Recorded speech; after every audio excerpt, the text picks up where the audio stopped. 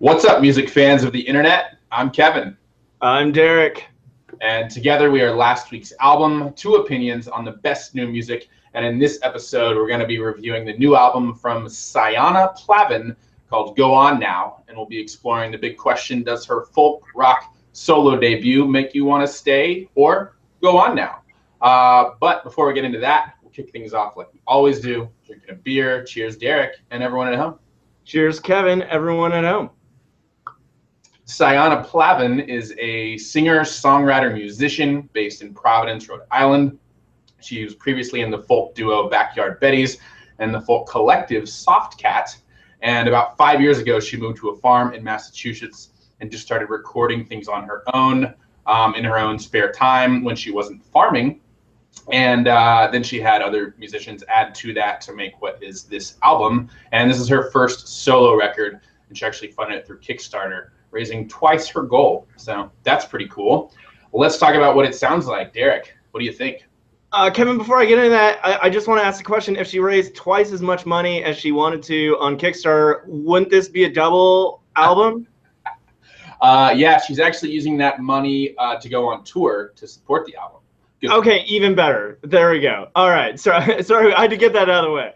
I think Go On Now sounds like Ingrid Michaelson, served Alabama shaken, not stirred. Interesting. I think it sounds like Joanna Newsom, Kat Edmondson, and Angel Olsen camp out beneath the stars together. And with that, let's talk about some key tracks. Derek, what are you going with? I'm going with album opener Cruel and Blessed Be. All right, I'm going with number 2, Low Hum, and number 9, Go On Now. So why don't you start off with the opener, Derek? I first thing that struck me is having a track open, or album opener with the title "Cruel." Just kind of a good way to start, I guess, or maybe not, depending how you look at it. This one's dominated by a moody, undulating electric guitar riff that runs throughout. There's some additional flourishes towards the end, but one thing that really captured my attention was the vocal melody. It was layered, but the individual lines were at some points in unison, and then they'd break up into these complex harmonies, and as they'd come back together in unison again. It just made for a very cool effect. This intricate vocal melody combined with simplistic instrumentation really made for a hauntingly strong opening track. Nice. Yeah, it did. I really like that one as well. However, for my first key track, I'm going with the one right after that. It's called Low Hum. It's got some mesmerizing acoustic guitar along with really soft vocals and a barely there bass line. One really good line, she says, "I miss my temper, a lamb of a leper, sting on my shoulder, wing on my tongue." And the bass line later comes in even stronger and heavier and almost sludgy, and adds really nice weight to the song. I think otherwise it'd probably be too light and airy, but with that bass line, it's perfectly tender and meaty at the same time. And then it has this really cool a cappella outro, which just comes out of nowhere, but kind of works. Tell us about Blessed Be, Derek. Blessed Be is really, it opens with this, what I thought was an organ with this oscillating riff. There's softly strummed acoustic guitar. And as the song progresses, the organ does more playful flourishes, and it really kind of takes off on a solo on its own towards the end. I thought some of the lyrics here were some of the most vulnerable that Sianna gets into on the album, at least again, I thought. One example, she says, "Blessed be the ones that hold your hands in their hands. I will hold this stone to my palm and look you in the eye. The hare knows to stay still when the fox is passing by." So really, I thought more so than other parts of the album, really kind of letting the listener into some of these vulnerable and close thoughts. So I just thought it was really great overall, just how it all tied together. Nice. Yeah, that line about the hare and the fox jumped out to me as well. I really enjoyed that. Yeah, but number 9, Go On Now, title track from the album, is my second key track. This one's actually a full band number. It starts with acoustic guitar, bass, and layered vocals and this sort of slow gallop drum beat. The chorus picks up for what I think is probably the liveliest moment on the album, as the whole track sort of bounces forward during that chorus. And it's a slow build, but a great country folk one at that. So definitely check out that track as well. And best lyrics, Derek, what lines did you like?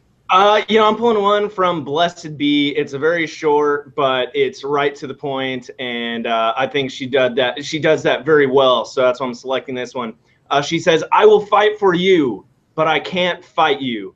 Again, just kind of in this song that I thought was some of the most vulnerable lyrics. She's very short, to the point, but very poignant here. Kind of the double entendre on the word fight. Being it was just a great line. I love it. Yeah, it was a nice turn of phrase there. I'm going to go with a line from your first key track, dear, Cruel, where she says, "Hold on to your mountain, hold on to your sea. That old mean monkey, he got a hold of me." And I think the monkey is the city. She talked about this album is about her being torn between city life and rural life. And I think that lyric really sums up that theme really well also. So, moment of truth, overall rating, and the big question, does her solo debut make you want to stay or go on now? Derek, what do you think? It makes me want to stay unless I might be doing some farm labor, in which case I kind of want to go on now. But even that being said, I'll probably stick around for a little bit. Good things. I thought her vocals were fantastic. At times airy, other times vulnerable, mysterious, sultry, really ran the gamut. The layered vocal harmonies were great, especially when they were switching from this unison to harmonized type thing. I just thought it was fantastic, and she did it all over the place.